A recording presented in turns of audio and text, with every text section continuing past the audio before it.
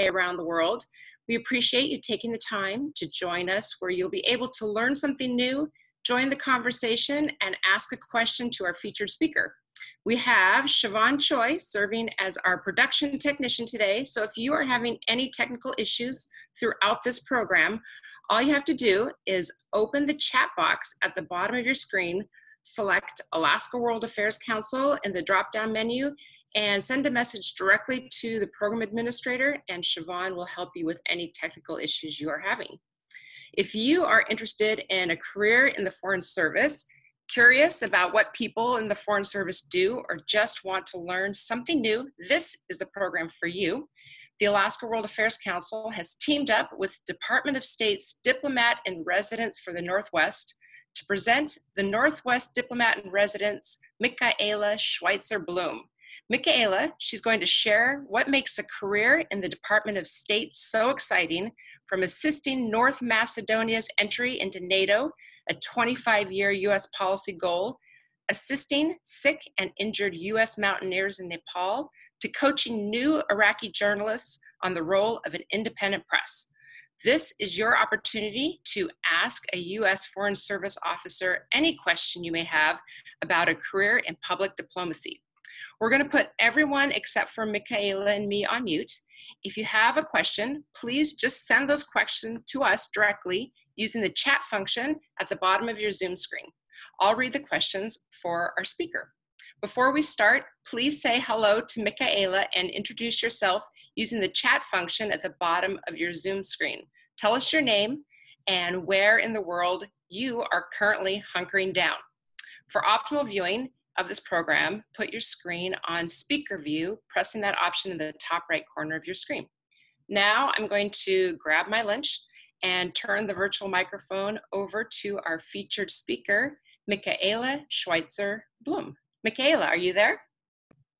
I am. Thank you so much, Lisa. It's really nice to be with everyone today. So I am videoing in from Berkeley, California, where I'm based, but I am the diplomat in residence for the Northwest, which covers all of Northern California, Oregon, Washington, and Alaska. And I look forward to getting to Alaska in person, but as a placeholder until I can get there in person, this is a great opportunity. So thank you very much. My plan today is to share with you a bit of information and a presentation. I'll talk for maybe about 20 minutes, but throw your questions out anytime you have one, and I'm happy to take them at any time. Lisa will flag them for me if I don't see them. And then I'll leave plenty of time for questions and answers, because I'm sure that your questions are going to be really interesting. And I am just loving the regions that folks are coming from. I saw Bermuda and Florida and Alaska and Portland. This is great. All right. So Lisa, if it's all right, I'll go ahead and start the presentation. Absolutely. Can't wait to hear it. Okay, great. Let me just get that set up and shared. All right.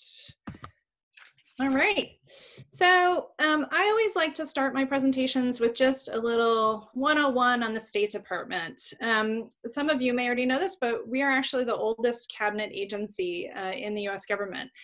We just celebrated our 230th anniversary. We are the primary foreign affairs agency for the US government. We're a cabinet level agency. And we're charged with protecting US interests around the world, protecting US citizens, and representing the United States in diplomatic engagement around the world. My colleagues around the world are very busy on the protecting the interests of US citizens right now, as many of you have seen in the press, as they're working to help thousands of Americans get home right now. We have about 77,000 employees, and if you take a look at this little chart here, you'll see the majority of our employees actually are locally employed staff. And what that means is that these are citizens of other countries who work with us at our embassies and our consulates around the world.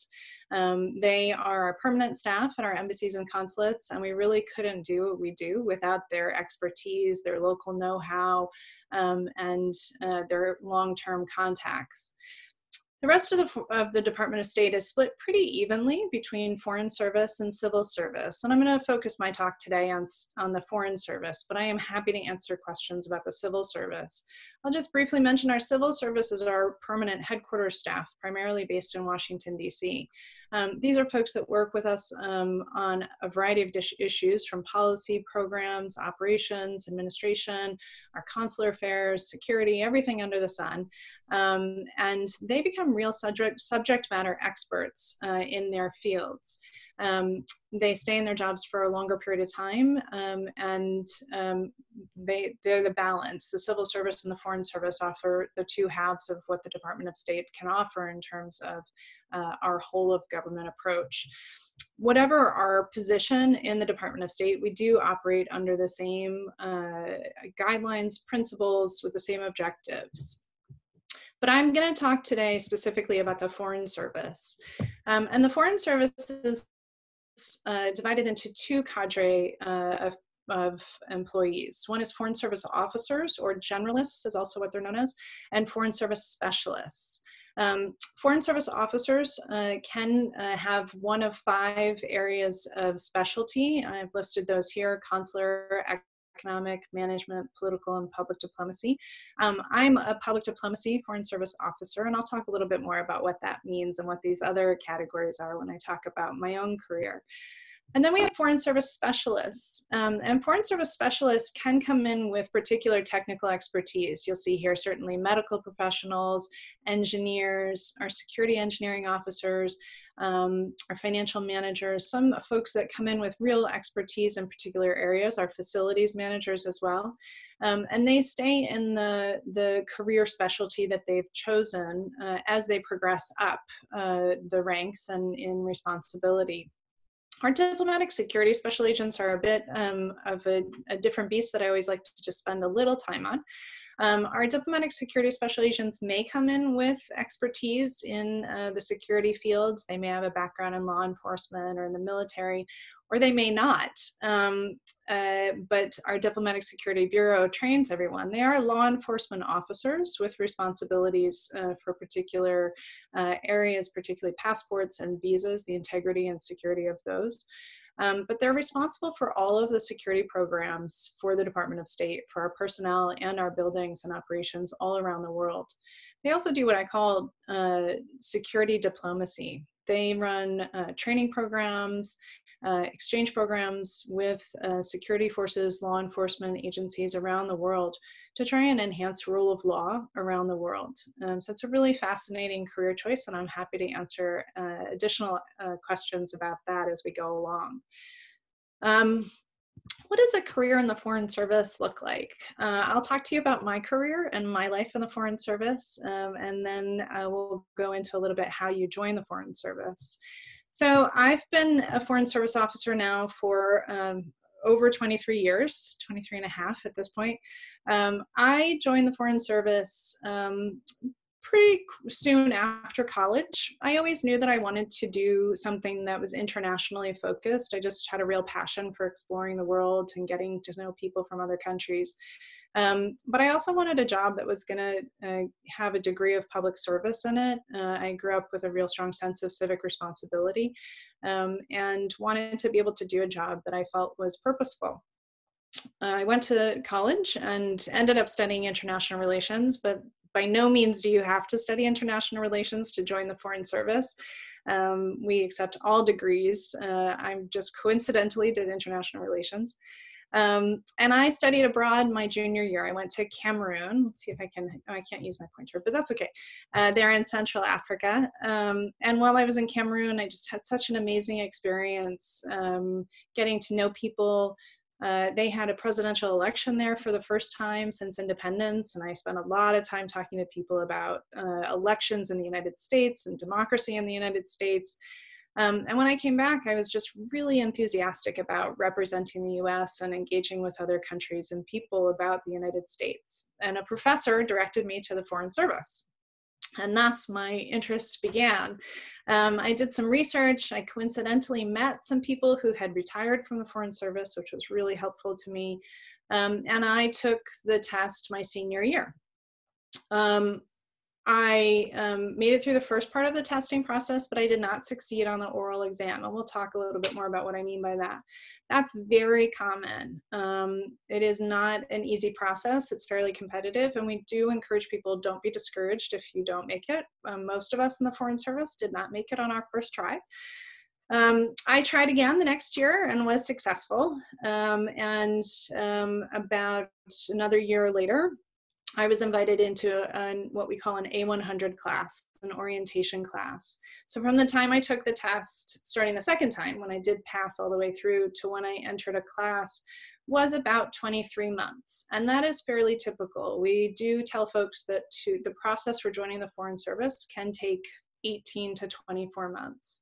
So it is not an instantaneous application process, but it is worthwhile, and sticking with it is worth it.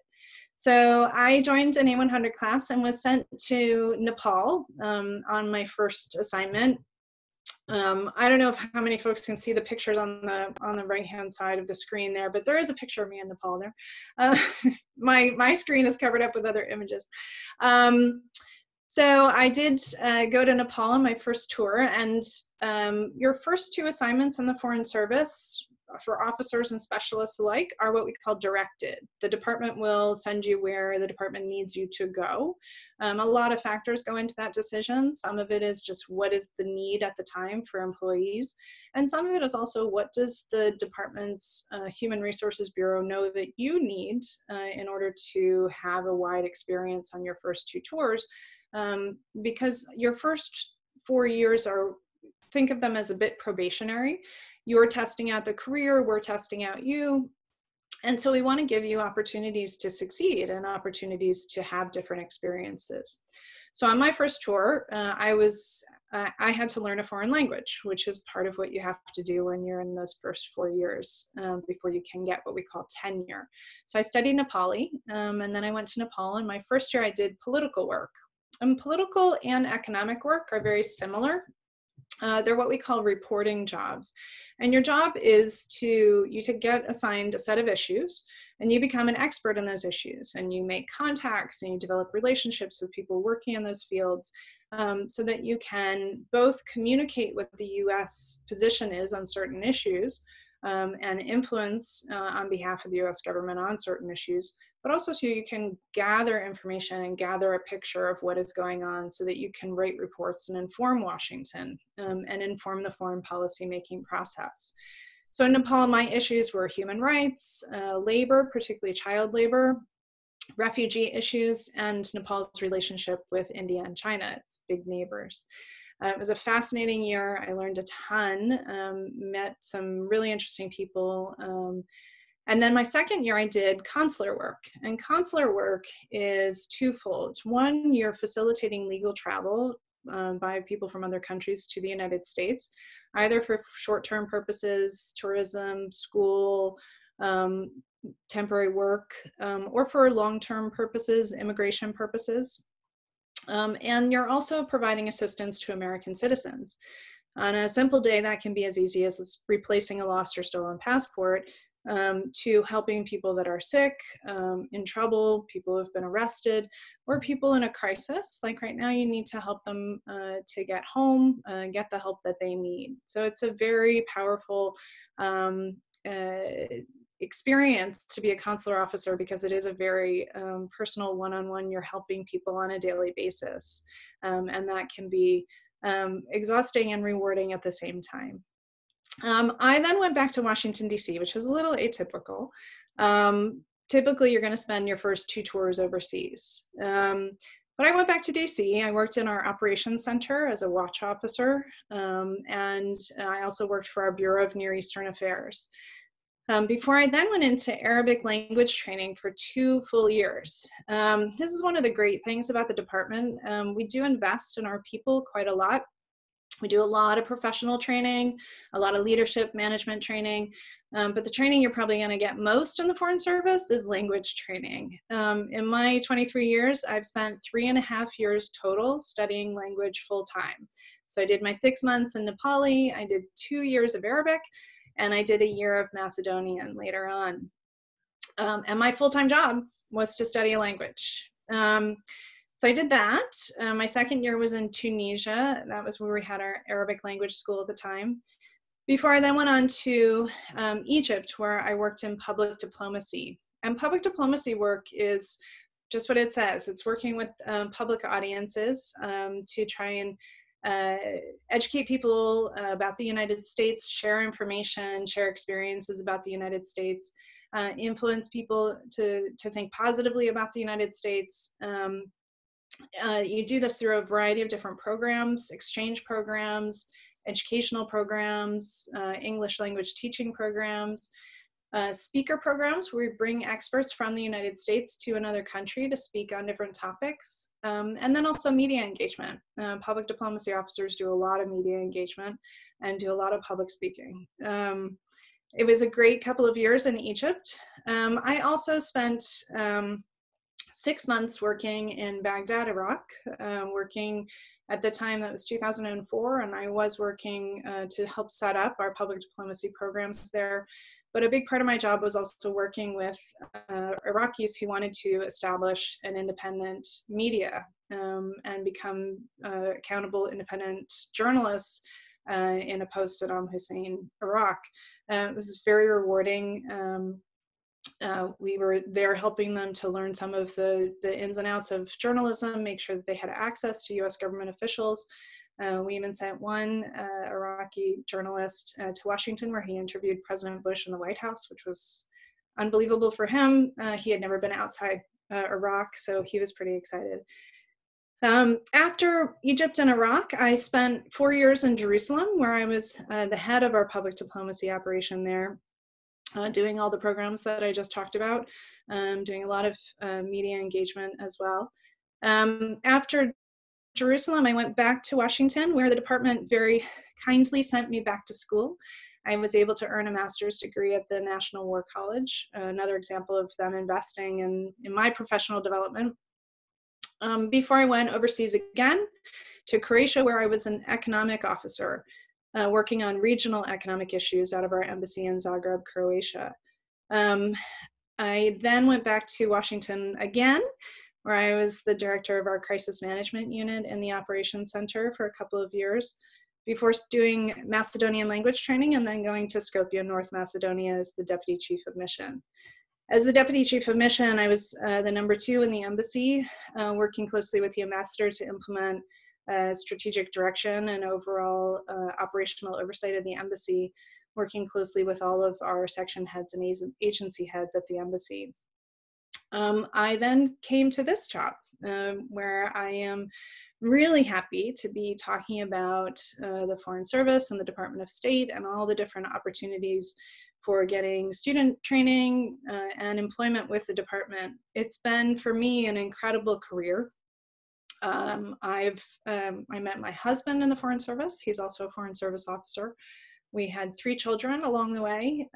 So our children have grown up in the Foreign Service, and I truly loved it. I've loved every minute. It's been sometimes really hard, sometimes very emotionally draining, but it's also been incredibly rewarding. And the best part of the job is the people that you work with and the people that you get to meet in every country.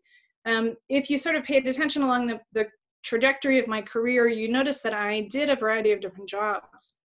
And that is fairly typical of Foreign Service officers, to do jobs, even though my specialty is public diplomacy, to do jobs outside of public diplomacy is not unexpected. I probably did a little bit more because I'm married. I'm a tandem, is what we call ourselves when 2 Foreign Service officers are married to each other. And to make those assignments work, you take creative paths. So it's worked out really well, and I've enjoyed every tour. So let me take a moment to talk a little bit about the process for joining the Foreign Service. I'm just going to take a drink of water.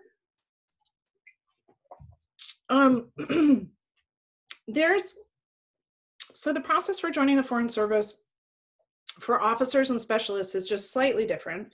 And I'll go through the officer process first, and then talk a little bit about the specialist process. So the first thing you have to do when you are thinking about the Foreign Service is decide which of these 5 career tracks appeals to you. And they are quite different, and we have a lot of information on our website, careers.state.gov, including video testimonials from people about their experience in the different, what we call cones. Once you've decided on a cone, then you complete an application, which includes these personal narratives that we are asking for. The personal narratives help us get a better sense of you, your experience, and what your experiences have taught you, and what kind of skills you would be coming to the Foreign Service with. One thing that's really important to understand is in the Foreign Service, we're not looking for you to have followed one particular path to join us. We really want a diversity of experience and people, perspectives to represent the United States. It makes us a stronger organization. But we are looking for what we call 13 dimensions. And these are different qualities that we've identified as making for good Foreign Service officers and specialists. And so these personal narratives help us get a sense of who you are and what you would be bringing to the Foreign Service as an individual. You then would take the Foreign Service Officer Test, which is a general knowledge multiple choice test. There are 2 essays as well to be written during that time. The only part that's going to be scored originally is the multiple choice general knowledge part. If you score above the threshold for the general knowledge portion, then your essays, your personal narratives, and your applications will go to what we call the Qualifications Evaluation Panel.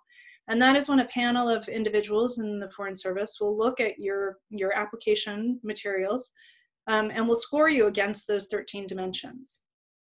If you score across the threshold again, get enough of a high enough score, these are both sort of pass-fail phases, then you're invited to an oral assessment. And the oral assessment is a day-long in-person evaluation process. And for Foreign Service officer candidates, it includes a group exercise, what we call an ambassador's briefing, which is an oral briefing to an individual playing the role of an ambassador, a structured interview, hypothetical situations, and another writing exercise. At the end of that day, you're told whether or not you passed, and you're told what your score is. That's the score that actually matters. At that point, you will then go through security clearances and medical clearances. Your whole application will get one final review. And if you're successful, you'll be placed on the register of available candidates. And your spot on the register is determined by your score at that oral assessment. You can do a couple things to bump up your score. You can take language tests to show your language proficiency. If you have military service, your veteran status can bump up your score as well. You're on that register until we invite you to an orientation class. We form orientation classes multiple times a year, and we would call you and invite you. If it worked at the timing worked out for you, great. You're allowed to decline an offer once. If you decline it more than once, then we will take you off the list. You're also allowed to be on the register for 18 months. So where you are on the register can influence how quickly you come in. For specialists, it's very similar. The only specialists at this point that are required to take a test up front are our information management specialists. Everyone else goes straight to the qualification evaluation panel. The oral assessment is slightly different. It doesn't include the group exercise or the ambassador's briefing for specialists, but the rest of the process is the same. And for a couple of the specialties, you do have to also submit your evidence of technical expertise and if you're licensed in certain areas, those kinds of things. The one that I also will talk about that is slightly different, the Consular Fellows Program. This is a non-career employment opportunity for folks that have language skills in Spanish, Arabic, Mandarin, or Portuguese. And while our Foreign Service officers and specialists do have an age requirement about entry, you have to be 59. You can't be older than 59 when you enter. And for the diplomatic security special agents, you have to be 38. For consular fellows, there is no age limit because it's not a career appointment. It's a 5-year appointment to do consular work in and in embassies where there's a need for these language skills. So the test is a little bit similar. The process is a little similar. There's a consular fellows test. There's the qualification evaluation panel, language test, because we are hiring you for your language. The oral assessment is more similar to the specialist oral assessment. And then clearances, suitability, and placement. There are some opportunities, though, if you're not ready to take on a full-time job, you're still a student. There are a number of different student opportunities as well. There are internships. We offer unpaid internships 3 times a year. We also have a paid internship, which is a merit-based, need-based program. It's actually a 2-summer paid internship. It's a great program. We also have the virtual student federal service program, which is a virtual internship that goes throughout a student's academic year. And you would do a project-based internship for an office in Washington, D.C., or for an embassy somewhere around the world. Those are fantastic opportunities for students who can't travel, who just want to get a taste of federal service. We also have several fellowships that I'll flag for folks. The Foreign Affairs IT Fellowship is a fantastic program. It's for undergraduate or graduate students.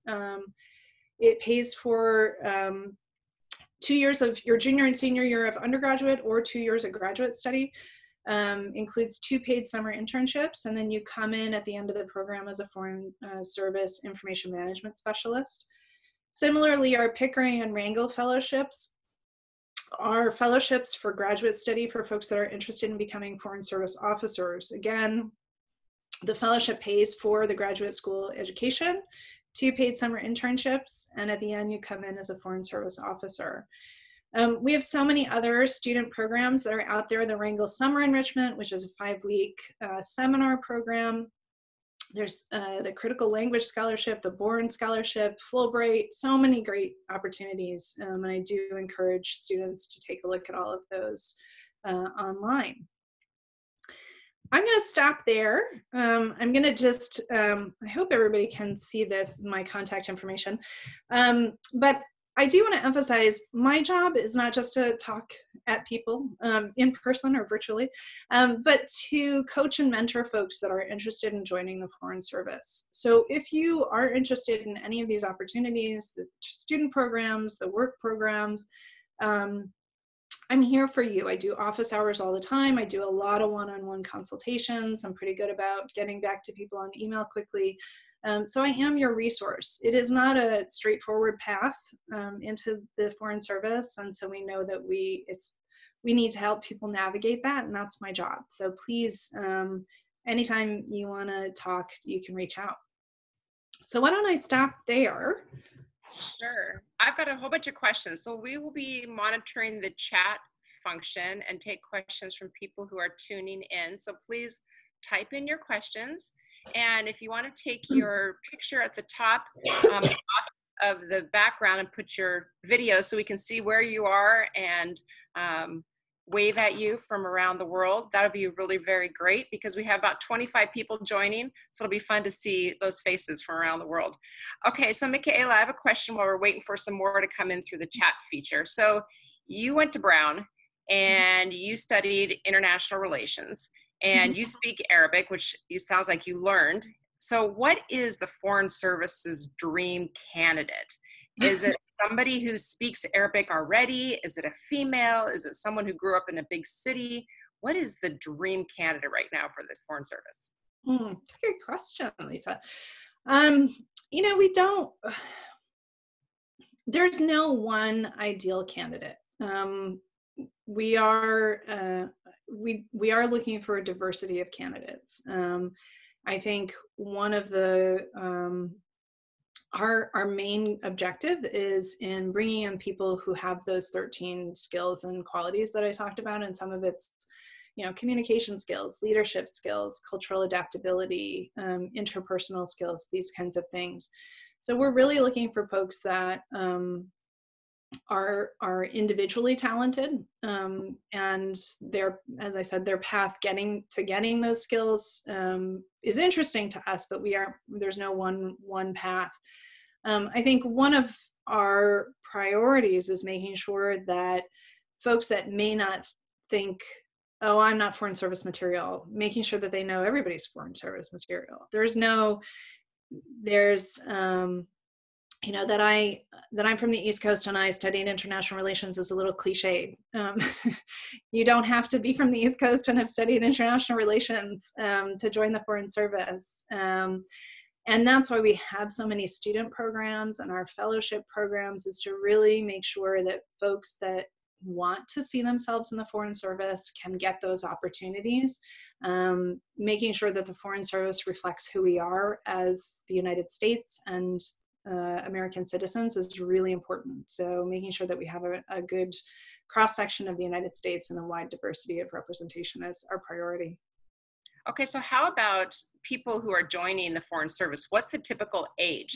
Are they people coming right out of undergraduate or graduate? Are they people with 10, 20, 40 years of experience? What is a typical person who's starting? Yeah, so again, we're so atypical.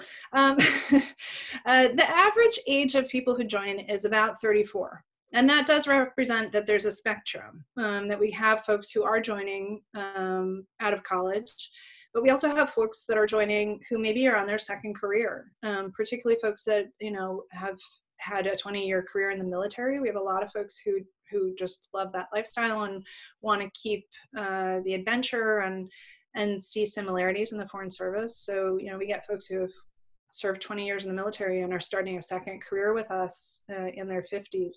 But we get people who come from all different backgrounds, you know, teachers, lawyers, business leaders, everything you can possibly imagine. But it is that spectrum, which is why the average is about 34.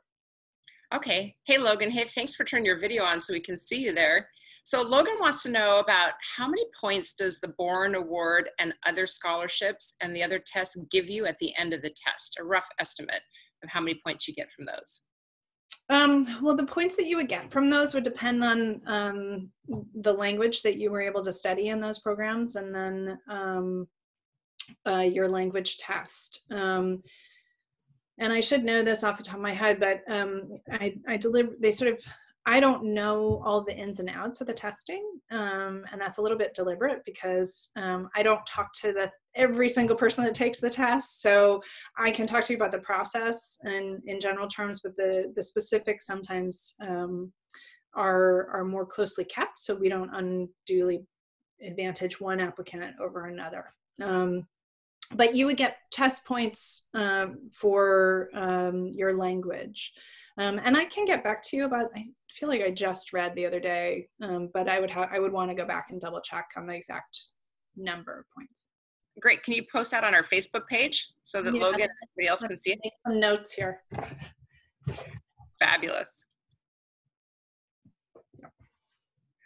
I'll remind you too. So Sierra Justice has a question I was wondering as well. So she says, do you have any recommendations for studying for the Foreign Service Officer entrance exam? So I've heard that the exam is quite rigorous. And for overachievers like myself, who likes to prepare and over-prepare for things, what could I do? Should I be binge watching Khan Academy classes on US history? Should I be going to every single Alaska World Affairs Council program there is out there? Shameless plug. What should someone be doing to study for the Foreign Service exam? Yeah, so I think going to every single Alaska World Affairs Council program is a great idea. I'll go along with that. I think what I always advise people, there's a couple things I say. First, you can practice.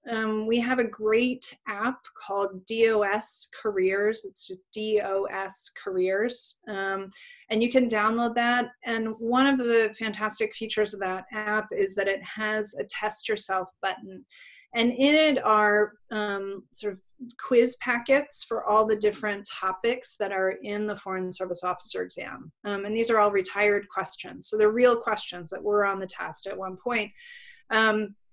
and you can quiz yourself, and the app will tell you how you're doing. It'll give you a percentage. Well, you're doing, you got 70% in economics, but you're 100% in world politics, or you're, whatever it is. So you can see where your strengths and your weaknesses are by topic. And I always encourage folks to do that. And then they can focus in on where their weaknesses are. If your weakness is on, constitutional amendments, then you can spend some time studying up on constitutional amendments. So I do encourage folks to use that as a little bit of a guide, because otherwise, it's general knowledge. So you can't do everything at once. And then beyond that, the advice is really be well read, be well informed. So to the extent that you can participate in programs or read publications or materials that are going to give you a wide breadth of knowledge, that's really helpful. The old adage when I was looking at the Foreign Service was read the New York Times cover to cover every day. With the idea being, if you read the New York Times every day, cover to cover, you would get world affairs, you'd get domestic affairs, you'd get business, you'd get economics, you'd get culture, you'd get literature, you'd get opinion. And in reading all of those, you'd be absorbing historical references, you'd be absorbing the principles of economics and politics and all these other things. And that kind of general knowledge that you'd be gleaning from reading the newspaper every day would be the best preparation.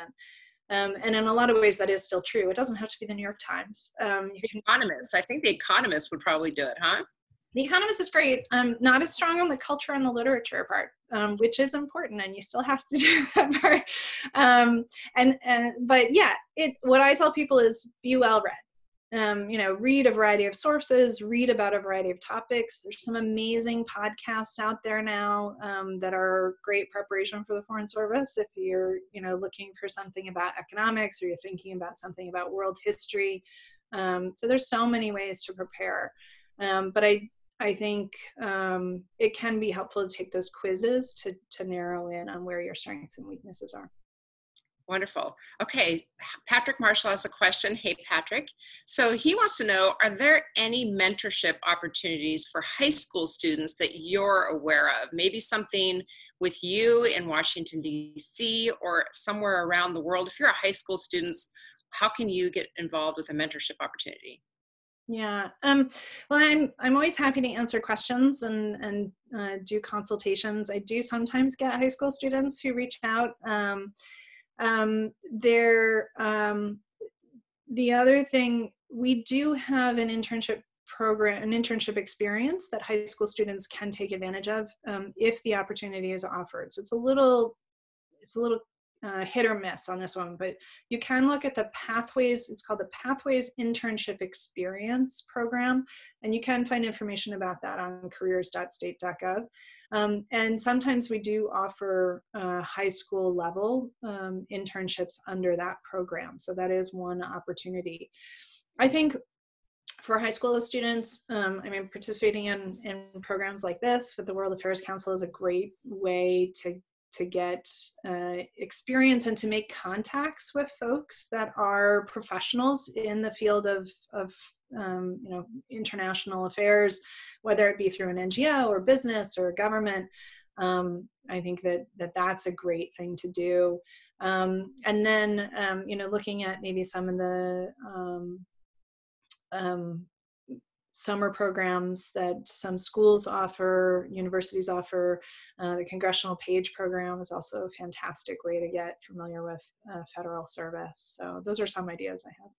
Well, it's really interesting, this concept about mentorship, right? I mean, here we are doing a Zoom program with people all over the world, and it seems to me like this could be extended to mentorships. You mentioned people can reach out to you directly. Just to throw it out there, what is the possibility of somebody sitting here in Alaska reaching out to a Foreign Service officer sitting in Macedonia and having this virtual mentorship? Do you think it's possible? It's not impossible. The one thing I will say is I think particularly when you're overseas, officers' time is, we work hard.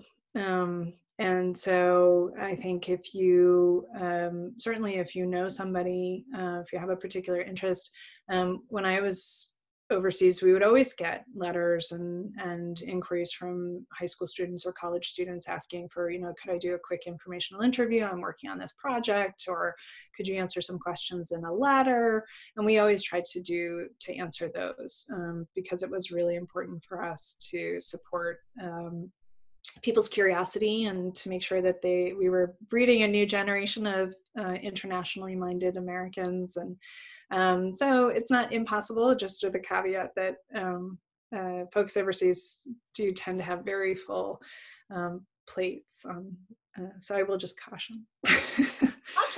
Contact information for foreign service officers around the world, that's usually available on the different U.S. embassy websites, isn't that? Yeah, you can always write. And actually, what I always encourage people to do is to write to the general inbox that we have on our websites. Those are really closely monitored, and the person that monitors that will then identify which section is best able to answer your question, and then they'll follow up with you. Okay, so keep those questions coming. I've got a lot more here. So let's say I speak fluent Arabic and I do okay on the exam, and I want to join the Foreign Service and I'm accepted. What are the chances that my first posting will be in an Arabic speaking country if I'm fluent in Arabic? That's a great question. Who knows? You might. It's really unknown. And it really does depend on what the needs are of the department at that time. So if the department has the human resources, our Bureau of Global Talent Management, which is what we call our human resources department, if they know that we need a number of individuals we have an urgent need for people speaking Arabic, then chances are you might get sent out to a post for Arabic immediately. We might also, though, look at it as an opportunity if the need is not immediate, but maybe a few months from then.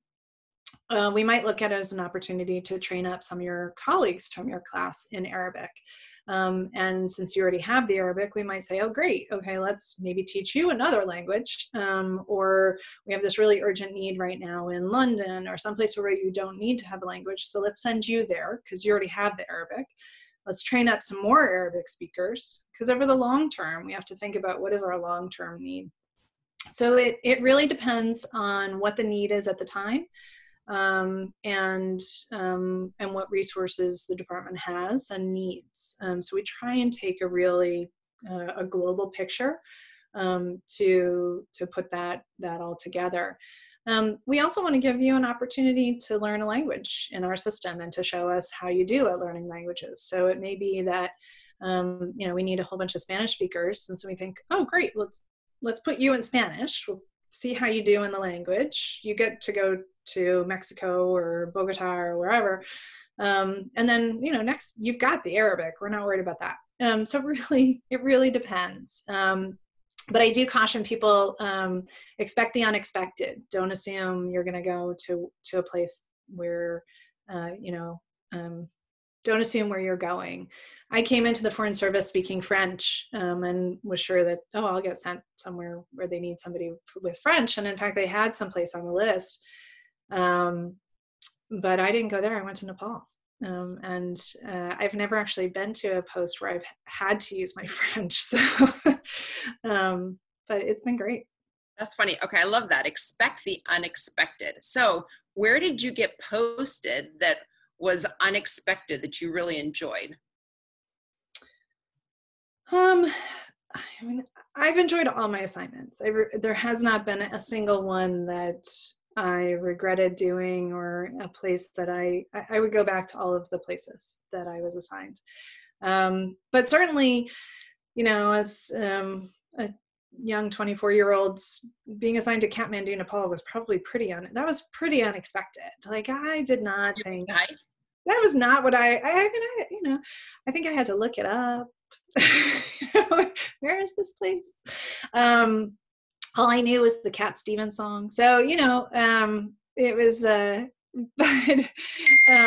but a more amazing opportunity and posting I could not have asked for on my first assignment. It was magical. And I hope that I get to go back someday.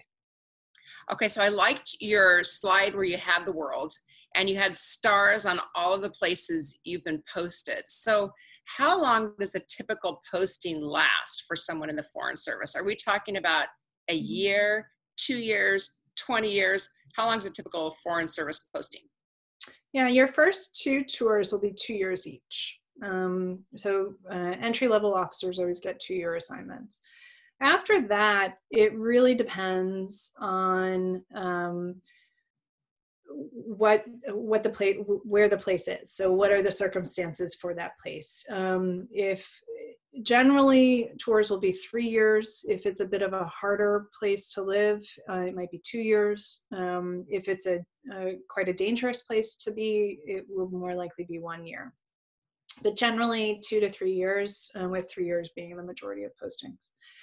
And after your first 2 tours, when you get through that that trial period that I mentioned, and you get what we call tenure, then you have a lot more control over your assignments. And you're the one that's looking at the list of available positions, and you're the one deciding, well, I'm going to put in applications for these assignments.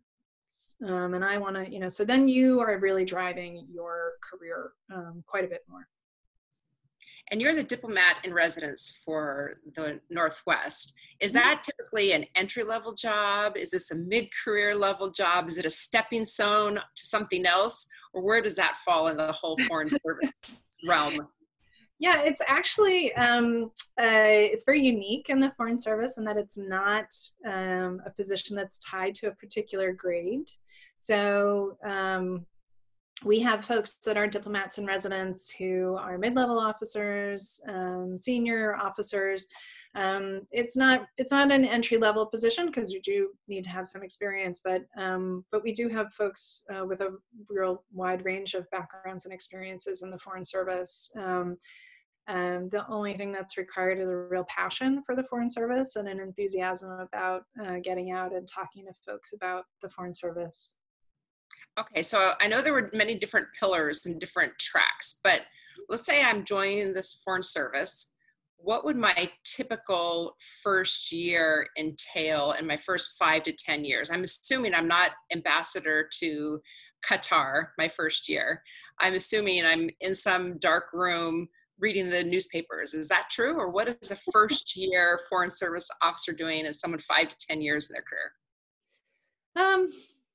Yeah, you're definitely not in a dark room reading newspapers. I mean, you do read newspapers, but and you're definitely not an ambassador. No, I think my first year, everybody is doing engagement with foreign citizens. So a huge chunk of what we do. People often ask me, what's a typical day in the Foreign Service like? And again, there's just no typical day. Really, you can think, oh, I know what I'm going to do today, and you get to the office, and it's completely different depending on what the priorities are or the developments are. But if you take a look at kind of an average week, everybody, and this includes entry-level officers, is doing some combination of kind of 3 things. One is you're engaging with citizens of the country that we are assigned to. And that could be meeting with officials, government officials. It could be meeting with public groups. It could be talking to business leaders, working with the American Chamber. It could be, for consular officers, you're spending a huge chunk of time talking to foreign citizens that would like to come to the United States. So a big chunk of your time is spent just engaging with individuals of the country you're in. Another big chunk of your time is spent coordinating and collaborating within the embassy. An embassy is it's like a mini US government. So there's the State Department, but then there's also representatives of all the other agencies that have a foreign presence at the embassy. So if you're working in the political section and you're working on political military affairs, you're definitely going to be doing a lot of collaboration, for example, with our defense attaché on your work. So we're always trying to find, how do we work collaboratively across the embassy so that we're making sure that we're working as a single unit towards our strategic goals. And then the other third of your time is going to be doing a lot of reporting. Everybody does reporting. It could be political officers writing cables on a particular subject. It could be consular officers writing up analysis and evaluations of what are the trends that we're seeing in visa applicants at the time, which can tell us quite a bit about a country. Could be public diplomacy officers writing up evaluations of programs they've done. And a lot of writing is also about strategic planning. How do we need to move forward on our objectives? How do we practically move forward to achieve the strategic objectives that are the U.S. priorities in this country? And so even if you're a first tour officer, you're doing those things. You may be doing that with a bit more guidance and mentorship. But you're still doing all that stuff. I mean, as a first tour officer, I was out talking to folks and doing research on my areas of expertise, with guidance from my boss in the front office, but I was out doing my own research and talking to people and writing my cables. And it's a really empowering experience. It was humbling, the amount of responsibility I had as a first tour officer in the Foreign Service. Okay, so you also show the different pillars and the different paths, and Sierra wants to know if you could talk about why you chose the public diplomacy path. Yeah, absolutely. So actually, Sierra, I was really lucky when I came into the Foreign Service because at the time the department was letting people come in without having to pick a cone. So you could come in and be unconed, as we called ourselves. And then you didn't have to choose a specialty, a cone, until you were approved for tenure. So it gave us the chance to really get a good sense of what the different paths were. And I joined the Foreign Service right when the U.S. Information Agency, if anyone knows what that is, was being merged into the State Department. And so by the time I was able to pick a cone, public diplomacy was available for the first time to us. And I chose public diplomacy because I really liked the work. I liked getting out and talking to people. I liked taking our policy objectives and translating that into strategic public engagement programs. I liked that strategic planning. I liked the human interaction, the big people interactions and talking with folks. And I really love representing the United States and talking about the United States to people, and that's always appealed to me. So it seemed to fit my passions, and I don't shy away from talking with people, as you all can see from today. So I like the idea of also being able to just have conversations with different groups of people in other countries. Okay, so finances are a concern for people right now. So what is a typical starting salary for someone in the Foreign Service? Are we talking about $20,000 or $200,000? What's a typical starting salary? What can you expect? And then how does that progress? Right. So again, I can't give you an exact figure, but I can give you a range. Typical starting salaries in the Foreign Service generally range between $45,000 and $85,000 a year. And a lot of that depends on kind of the experience that you bring, the degrees that you're coming with. So there's a whole formula that goes into figuring out what you come in as. And then you quickly, we do a couple of administrative promotions fairly quickly within that period of time before you get tenure. So that changes pretty quickly. The other thing to keep in mind is when you go overseas, the benefits include your housing is paid for, your basic utilities are paid for, your medical care is all paid for. If you have children, we pay for your children's equivalent up to 12th grade high school, up to 12th grade education.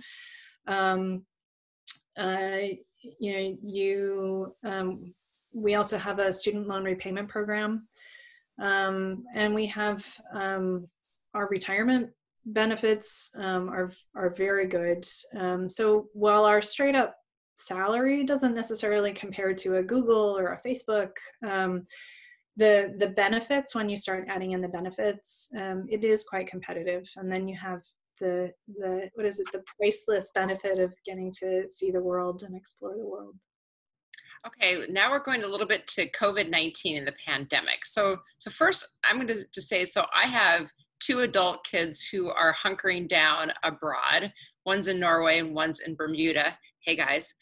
And so what are the foreign service offices, the embassies in different countries doing right now to help US citizens? Are they really busy, or have they left their posting, or what are the foreign service officers doing around the world for US citizens who are hunkering down or are in other countries? Yeah, no, they're incredibly busy, as I've talked to folks around the world. I mean, our consular officers have been working on assisting American citizens in relationship to the current health situation since early January. And we've evacuated tens of thousands of people already from around the world. So what our consular officers, and in fact, actually, it's not just everybody's a consular officer. This is one of the things about the Foreign Service is everybody is required to do consular work when you're an entry-level officer.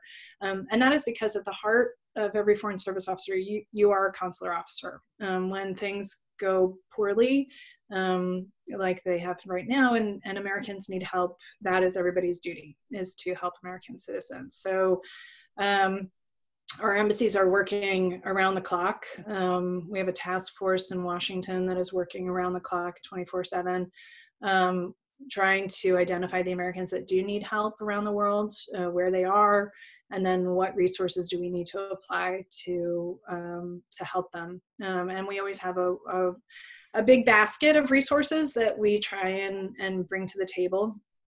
But they are right now just really seized with trying to help American citizens and to get them the assistance to either come home if that is what they choose to do, or to stay safe where they are. Okay, so here's a question from Rebecca. So with the current pandemic that's going on, do you foresee that increasing or decreasing the needs for, or even stalling the process for joining the Foreign Service? Does this have any effect on the process of joining the Foreign Service?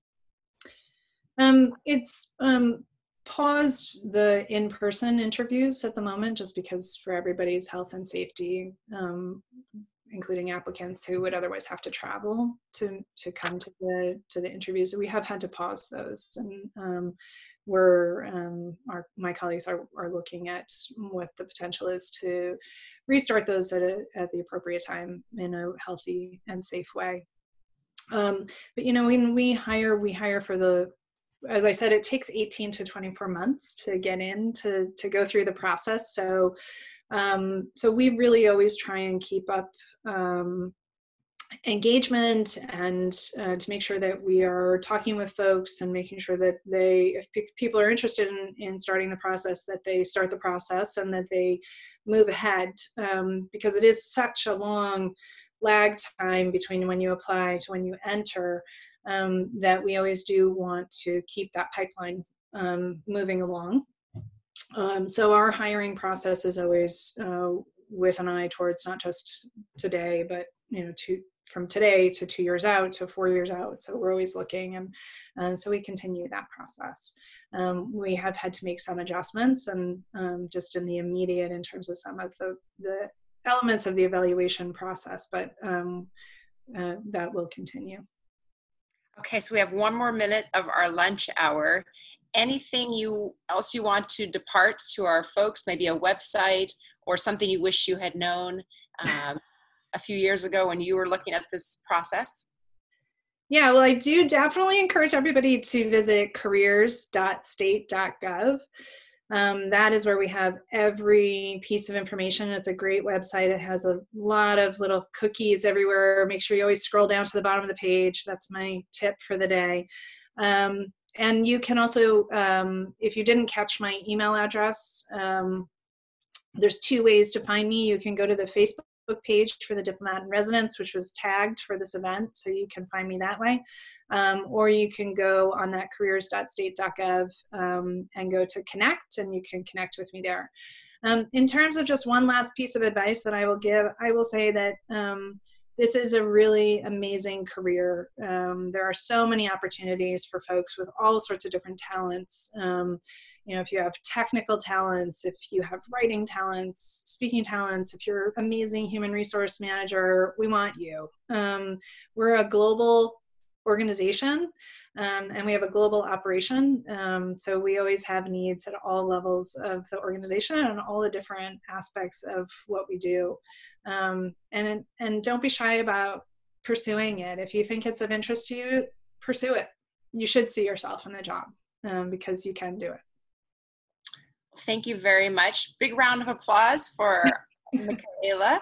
Thank you so much, everyone, for joining us here at the Alaska World Affairs Council and for supporting our commitment to bringing quality educational programs to you and increasing all of our global competency. If you have any comments or questions, this was our very first virtual lunch with leaders. Please send them our way. We do appreciate the feedback, and we hope to do a lot more.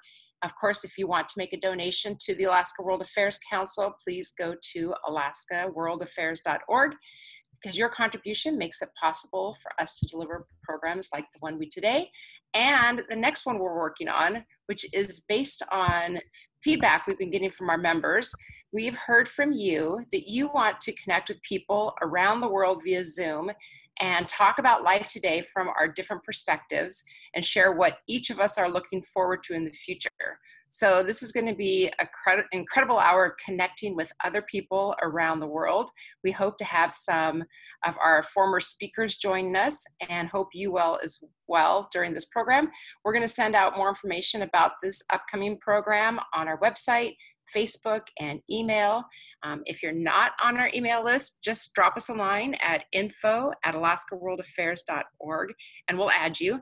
Tell your friends all about us. Let them know how they can plug into the Alaska World Affairs Council programs. And thank you so much, Micaela Schweitzer-Bluhm, and all of you out there for sharing your lunch hour with us.